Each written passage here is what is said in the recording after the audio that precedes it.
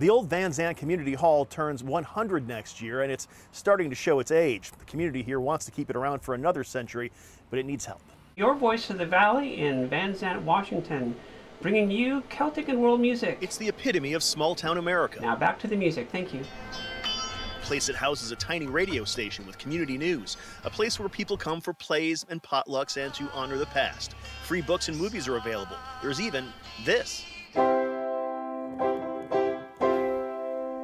An old grand piano locals say was once owned by Bing Crosby. According to the donors of this piano, the Rat Pack would use this piano. The Zandt Community Hall is a lot of things to a lot of people in this eastern Whatcom County town, but to everyone, it's a place that brings joy. It's something we take a lot of pride in. To the degree that people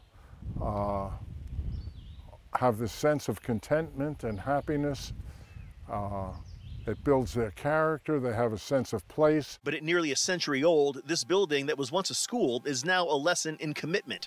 The community treasure has lost its luster. It's cracked and crumbling and in need of major renovations. You don't understand its importance until it's gone. Since the old schoolhouse was closed and turned into a community center, not a single cent of government money or labor has been spent on it. All upkeep and repairs have been performed and paid for by this small, self-reliant community of just a few hundred people.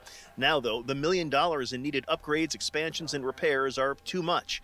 Townspeople have raised more than $100,000 on their own, and a state grant of $500,000 will help greatly, but they're still short. Without help, their beloved hall faces a very uncertain future. When those things are gone, I think your community and your ability to get together really takes a hit. Where else are you going to go? I think if it were gone, it would be really sad. Organizers here say they still need to raise about $400,000 to complete the project. If you can help, just click this story on King5.com. In Zandt, Eric Wilkinson, King 5 News.